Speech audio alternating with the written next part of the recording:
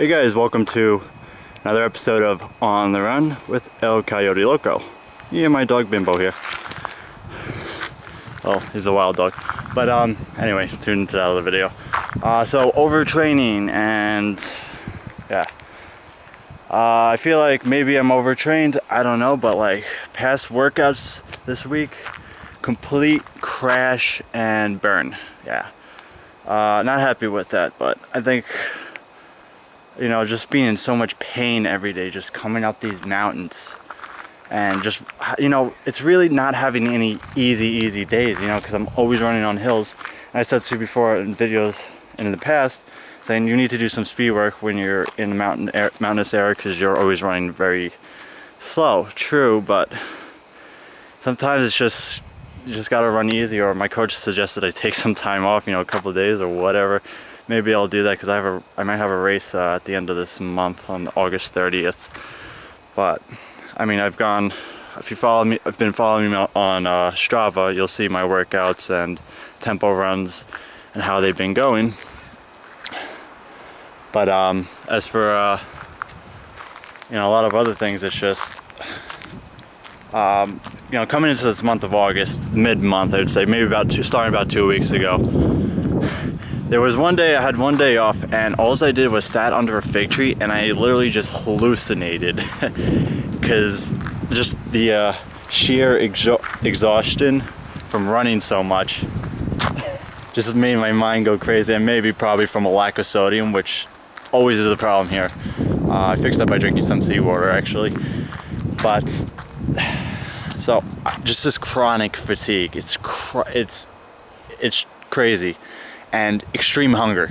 I'm always freaking hungry, no matter what I eat. I mean, tons of fruit, and that seems to give me a lot of the energy to run these kind of mileage up in the mountains and do these 2 speed workouts a week in the mountains. But also I eat like pasta, bread and olive oil, a lot of nuts and seeds. Tune in for that video. You need to eat your nuts and seeds.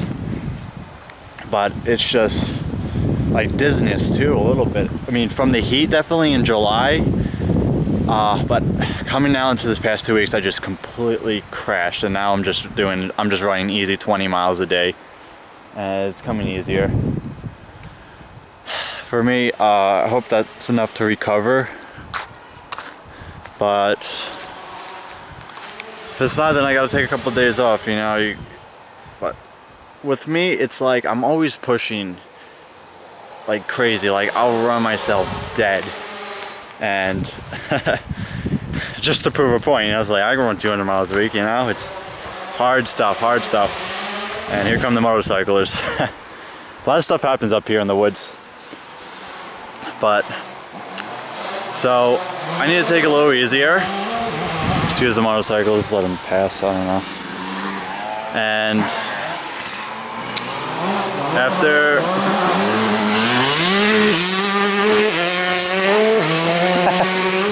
because these days, I gotta tell you.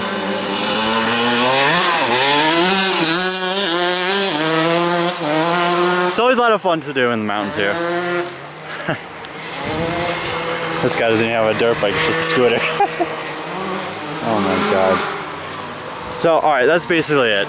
I'm overtrained. I need to take rest. Rest is important sometimes.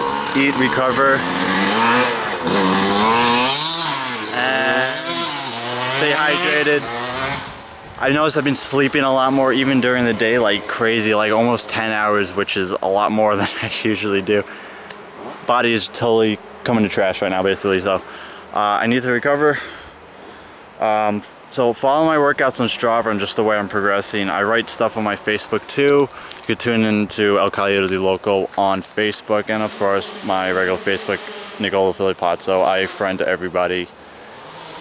If you know, so if any of this stuff interests you, you know, basically, so a lot of carbs. Get your greens. If you don't eat any greens, I don't know what you're doing. Garlic and oil on bread for dinner. Some cooked foods. I'm definitely wasting oil a little bit. Core work is definitely have to be more of a priority. Oh, here you go. Hey, buddy. You're back. And always have a companion to run with. You always should have a buddy to run with. Always have a running buddy. So I have me, myself, and I, and Bimbo over here. He's a good boy. So we're gonna head right back down. Let's go. Peace out, guys, on the Coyote Local Show. Andiamo. Amani.